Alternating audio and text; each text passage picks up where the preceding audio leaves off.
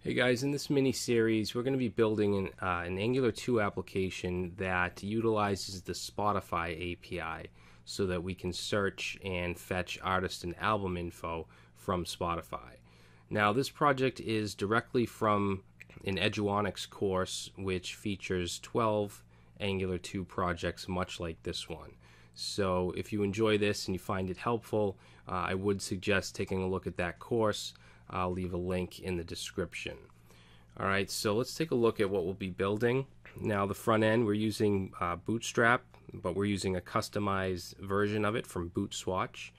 We'll be able to search for an artist, so we have this input here. Let's say we want to search for the rock band Aerosmith, and you can see as we type, it searches, it fetches the artist and gives it back to us. Alright, so if we click on Aerosmith, which you can see has the title and then the genres of that band, if we click on that, it takes us to a page that lists all of the albums. Okay, we also have an image up here, the title, and the genres. Alright, so if we want this live in Berlin, if we click album details, you can see it takes us to another page, a details page, where we have the title, the album title, the cover, the release date. We also have a button to view in Spotify, so if I click that, it's going to bring us right to the Spotify site. And down here we actually list all of the album tracks, and not only list it, but we can preview it. If we click that, it's going to open up another window and start to play it.